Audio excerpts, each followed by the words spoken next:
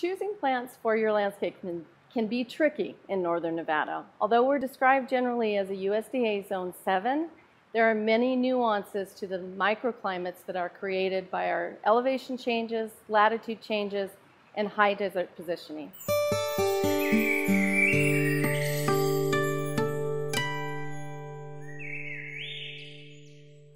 My name is Lisa and I am a plant doctor at Moana Nursery. The high desert lacks humidity, so the lack of humidity in our northern Nevada climate can make plants very vulnerable to those same temperature fluctuations that are created by the lack of humidity.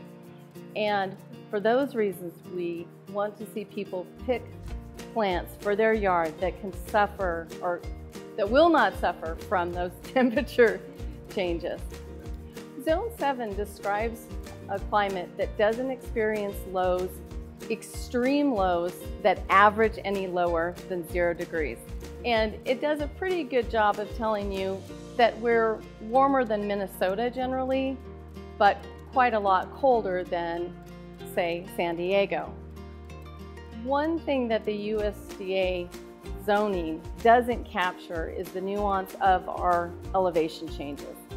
And what that means is that out in Spanish Springs, on what is relatively a high plain, you may have extreme drops of 20 to 30 degrees, where in town, right by the nursery, we may see a temperature change of 15 degrees.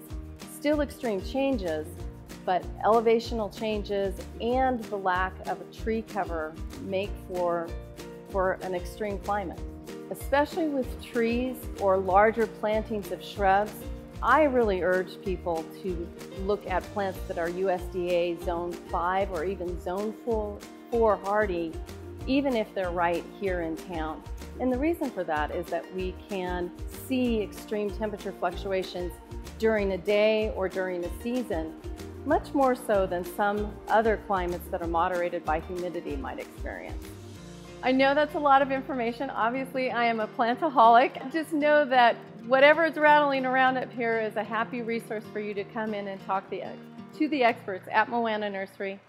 Thank you for joining us today.